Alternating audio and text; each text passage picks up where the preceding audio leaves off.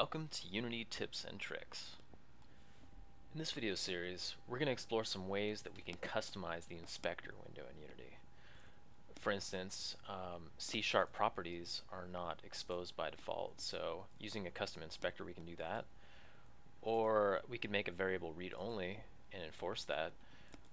Or for double precision floating point values, we could make sure that they don't get truncated down to a single precision float value in case we want that extra precision.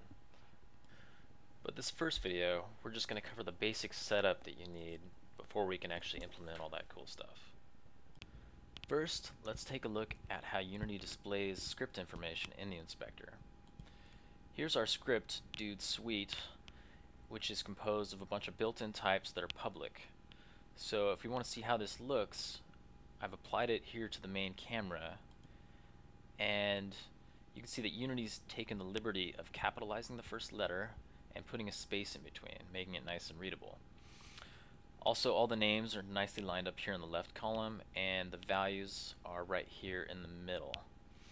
Also, vector types have this rollout where we can see all its individual components stacked underneath. So let's suppose we want to display the information in here differently.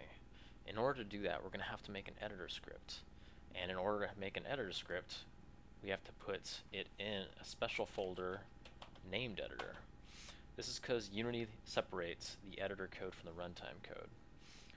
Once we have our folder there, we'll go ahead and make the new script, and we'll call it dude suite inspector. Okay, so let's set up the script for the editor. Now the first thing we want to do is get rid of mono behavior because this guy is inheriting from editor. In order for C# to know about editor, we need to use the C# directive using Unity editor. And we don't need start or update, so we'll get rid of those. But we do need to override the function responsible for drawing the inspector window. So that one is going to be public override void on inspector on inspector GUI, and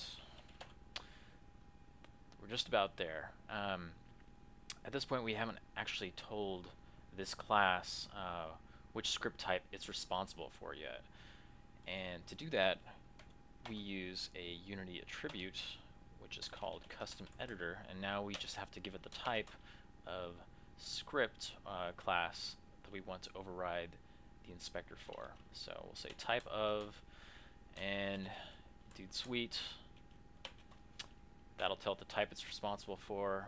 So we'll save this and take a look.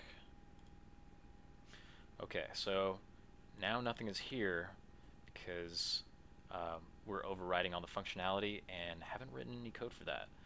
So to restore that back to its original form, we'll just make a call down to the base class. We'll say base.on inspector GUI, and that should go back to the default behavior. And here it is. Although you'll note it's not formatted in quite the same way, but stay tuned for a further video and we'll fix that.